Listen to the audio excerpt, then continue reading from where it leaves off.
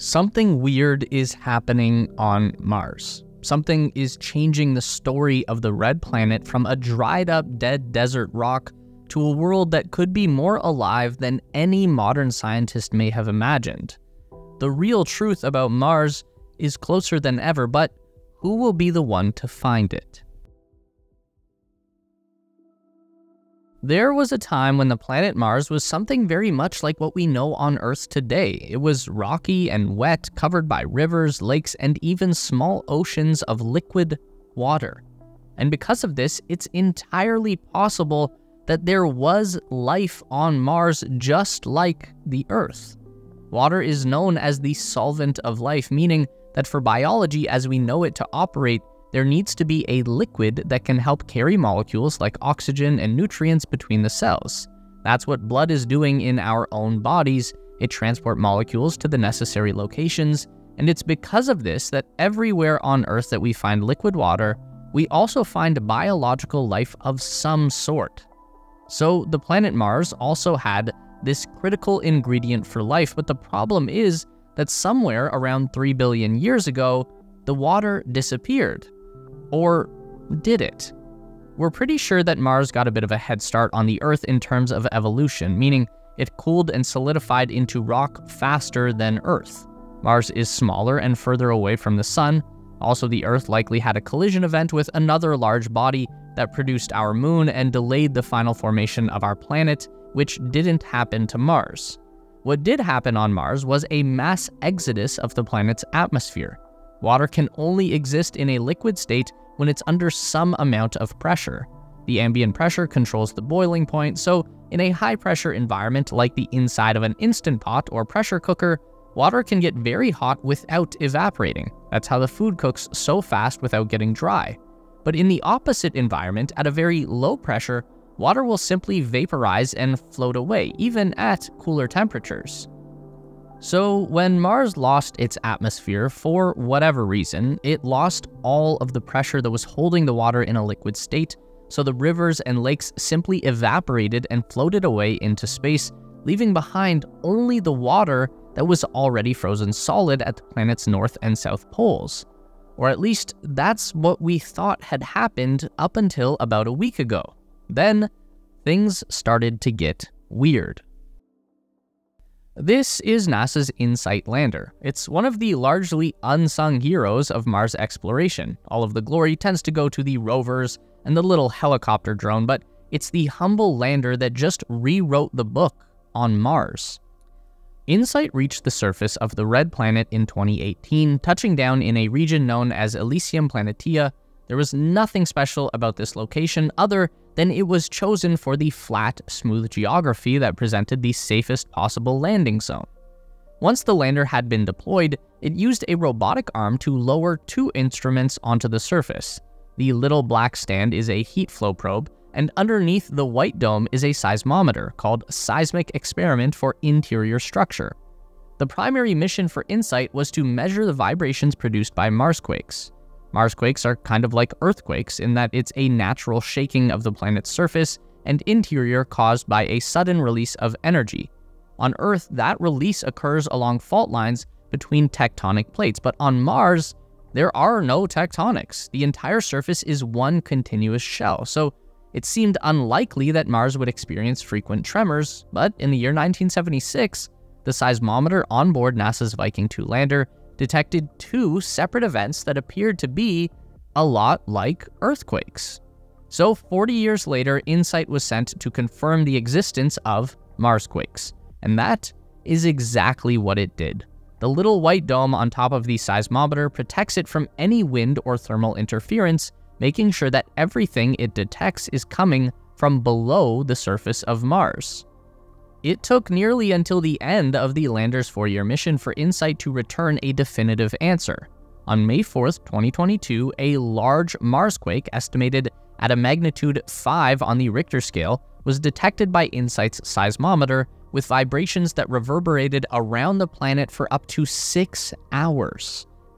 The first thing that scientists did was to try and rule out a meteor impact. It's estimated that a crater of at least 300 meters diameter would have been left behind by anything big enough to create the seismic waves that InSight detected.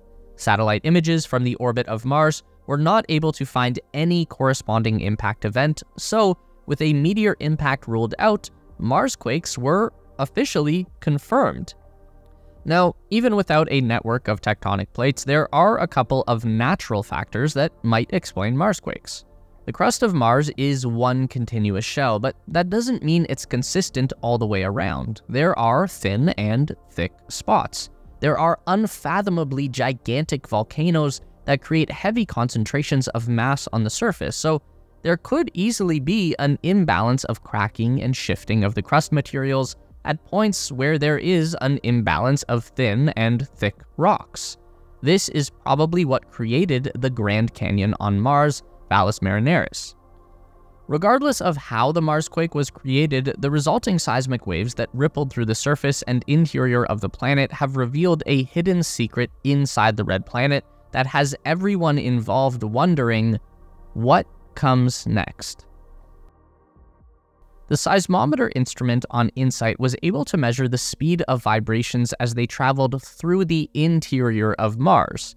And even though most subtle differences in motion can tell us a lot about the structure and composition of the planet, points where the waves slow down would indicate higher densities, like the presence of a liquid inside the rock.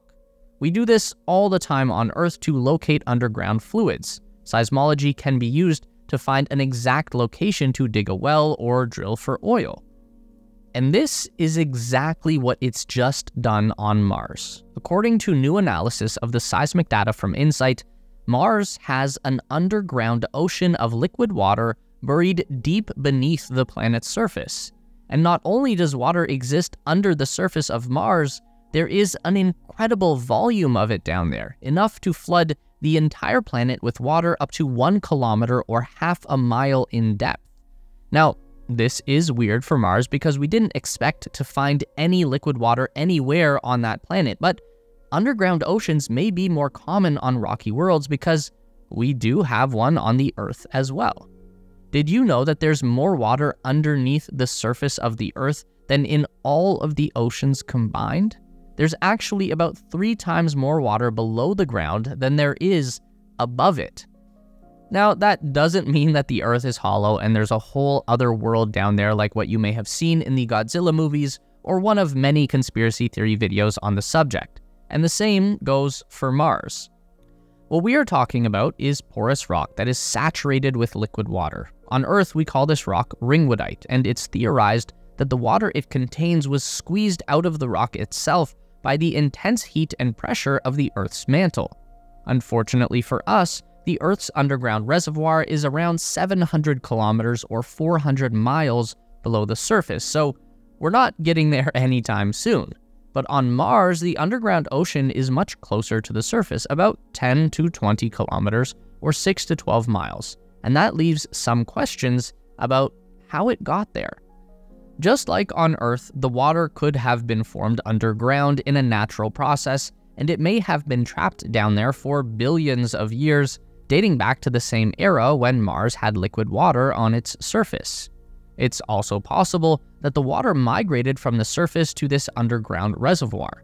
The cause for such an event remains mysterious, but if water did move down from the surface, then it may have taken the building blocks for life along with it. Even on Earth, we don't have any way to know if our underground ocean supports life, and we probably never will, not in my lifetime at least. The deepest hole ever drilled is known as the Kola Super Deep Borehole. It's in northern Russia, and it reached a depth of just over 12 kilometers, or about 6 miles underground, and we found some weird stuff down there. Scientists identified microscopic fossils of single-celled organisms as far down as 7 kilometers. They also found water at the same depth, and at the very bottom of the hole, the temperature rises to 180 degrees Celsius or 356 Fahrenheit, making it too hot to continue drilling. So in theory, if we were to deploy the same drilling operation on Mars, then we would reach deep enough to find the underground reservoir. Of course, doing anything in space is exponentially harder than it is to do the same thing on Earth, and trying to do anything in a location as far away and inhospitable as Mars is about as high as you can possibly go on the difficulty scale. Even Elon Musk would struggle with anything as ambitious as drilling a giant hole on Mars, and the man already owns a tunnel boring company. But what we know right now is that Mars, previously believed to be a totally dead, dried up, frozen rock, is actually a lot weirder than we thought. And if anything, that should probably be a sign that we should be at least a little more optimistic and open-minded about the potential of our own solar system to surprise us in the most amazing ways.